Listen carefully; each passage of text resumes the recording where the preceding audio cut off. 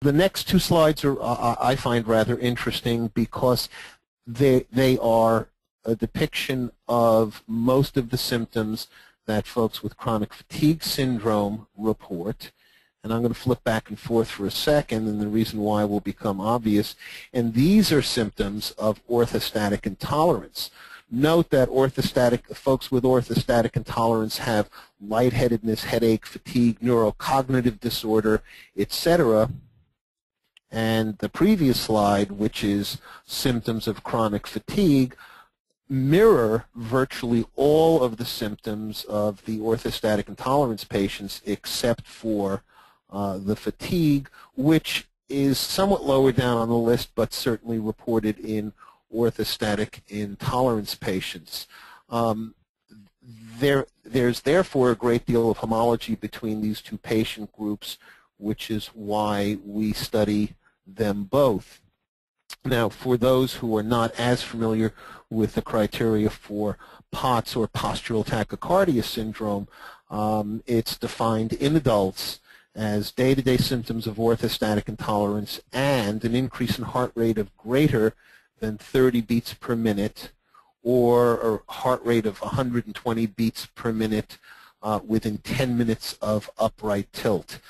Interestingly, this was first codified and described by Schoendorf and Low in 1995, which is the same time frame as the formalization, so to speak, of symptoms for chronic fatigue syndrome by Fukuda in 1994. So that's just an ironic similarity. Our patient cohorts that we've seen over the years can be described generally with these criteria. There's a preponderance of female to males.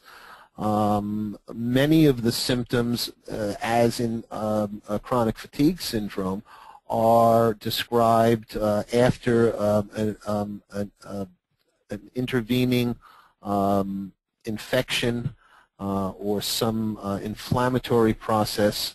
The majority are Caucasian. It occurs between menarche and menopause, and it can affect athletes as well. What I referred to earlier in terms of control of fluid and fluid dynamics is graphically shown here with a depiction of the human versus, for instance, a quadruped, our friend the dog. Quadrupeds do not, at least as best we know, experience symptoms of orthostatic intolerance because 70% of the blood volume is at or above the heart, making the major fluids for pumping by the heart readily available. However, in contrast to quadrupeds, humans, when standing, wind up having 70% of blood volume below the level of the heart. Therefore, in order to maintain perfusion, particularly of the blood vessels that feed the brain, the heart needs a constant and steady and uninterrupted and uncompromised return of blood to the heart. And if the mechanisms for returning the blood to the heart are altered or impaired, as we believe they are in certain of these conditions, then the heart simply doesn't have enough blood to pump, and people experience symptoms. One of the ways that we can reproduce some of these symptoms is by strapping people onto what's known as a tilt table. I'm sure that there are several individuals, many perhaps, who are listening today who have either seen, have considered using, being tested by, or who have actually been on a tilt table. This actually happens to be our tilt table. This is a tilt table that you can see over here is part of NASA, which is why it looks infinitely more sophisticated and certainly much more expensive than what we have, because it's been paid for by our tax dollars. Nonetheless, what we do is we ask the patient or subject to lie flat for about 20 or 30 minutes, during which time the blood equilibrates and just distributes laterally. We can use this gentleman here, just distributes laterally to the chest and the legs and the arm and the head. And then within a matter of seconds, the table is tilted upright to about 70 degrees.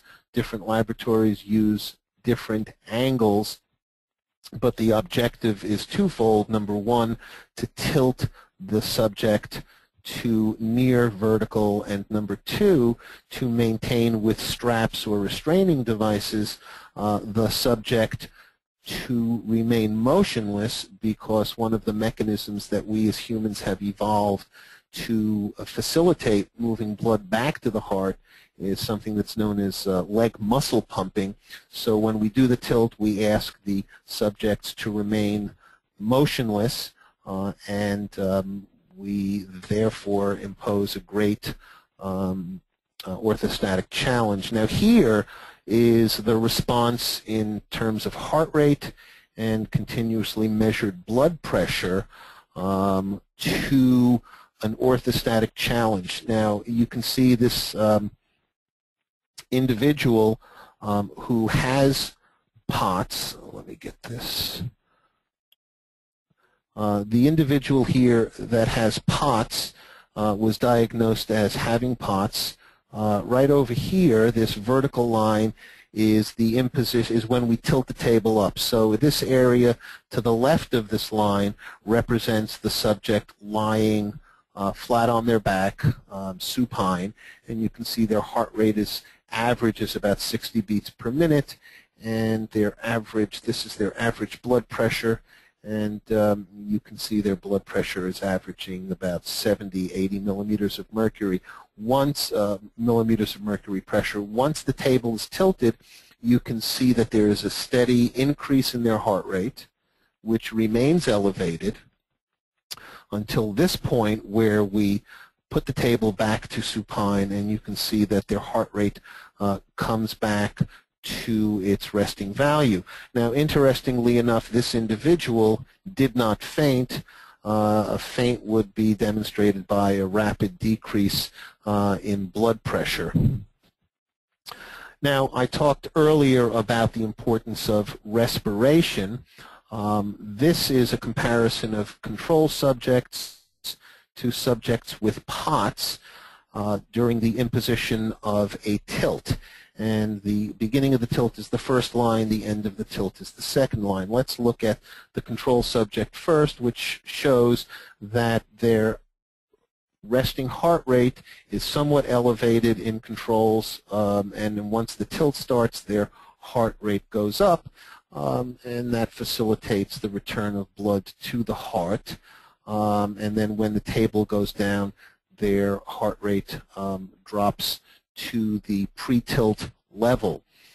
You can see that this panel here shows the relative respiration volume, that is how much air is being exchanged through the process of breathing, and you can see that there's a bit of change but not a lot of change in the rate and depth of respiration, and you can see that there isn't much change in the carbon dioxide. This is a measure of end tidal carbon dioxide, the carbon dioxide that's blown off or that you breathe out at the end of each expiration. Compare this, however, to subjects who have POTS, and as shown in the previous slide, once the tilt is imposed, you get a steady increase in heart rate, but look at what happens here to their respiration. Individuals who are orthostatically challenged, as in patients with chronic fatigue, once challenged, demonstrate a large increase in both the rate and depth of their respiration. And what winds up happening, since these individuals are experiencing an increase in both the rate and depth of their respiration, their end tidal CO2 drops precipitously. This is a key controller, the carbon dioxide, of many things in the body, including brain blood flow, and we'll talk about that later. So you can see here quite clearly and dramatically that there are large measurable differences in control versus POTS, or what we found as well in patients with chronic fatigue as well.